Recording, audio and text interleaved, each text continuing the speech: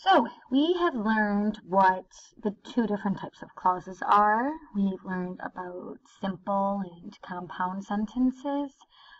So now it's time to move on to complex sentences. So just a quick little review. What is an independent clause?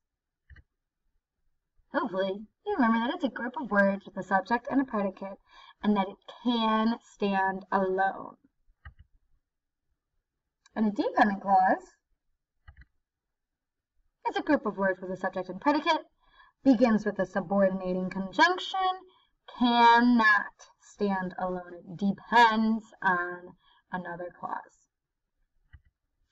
So, a simple sentence is just one independent clause by itself. A simple sentence is the same thing as an independent clause.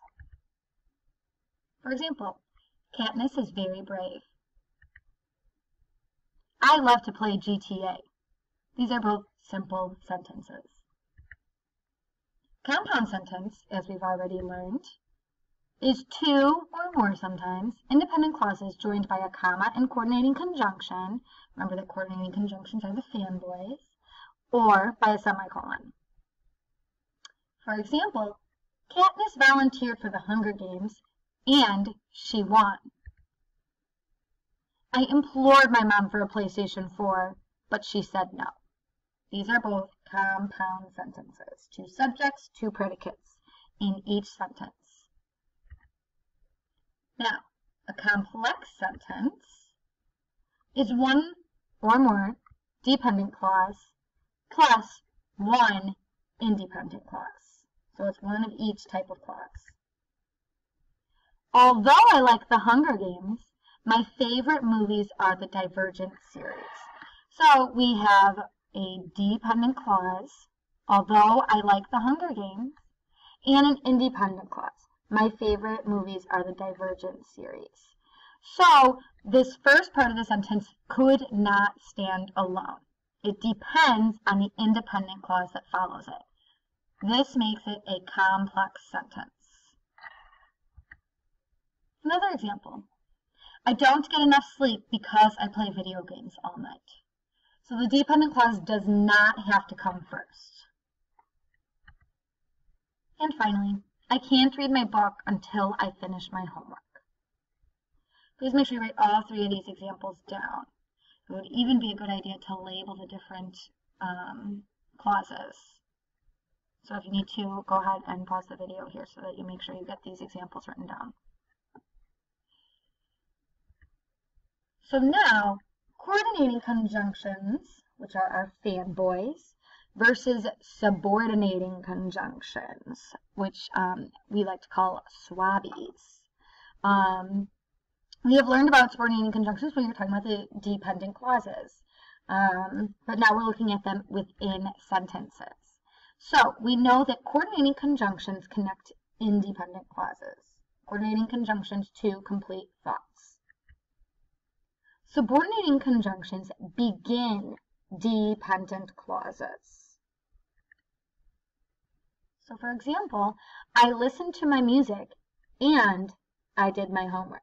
So we have a fanboy joining two independent clauses. I listened to music while I did my homework. So now we have a subordinating conjunction, a swabby, beginning that dependent clause in the second part of the sentence. Now what about commas?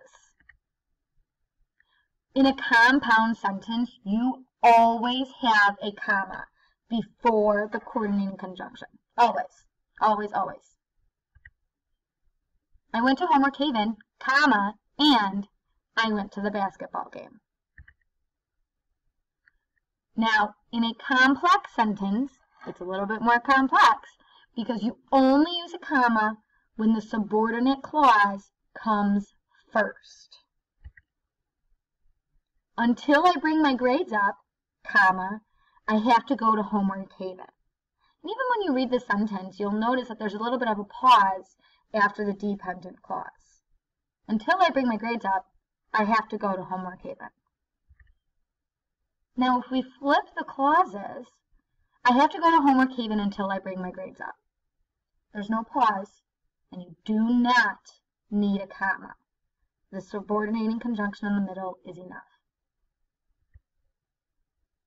So let's do a little bit of practice. I do want you to write these in your notebooks. It's good practice. It helps cement it into your brain a little bit better.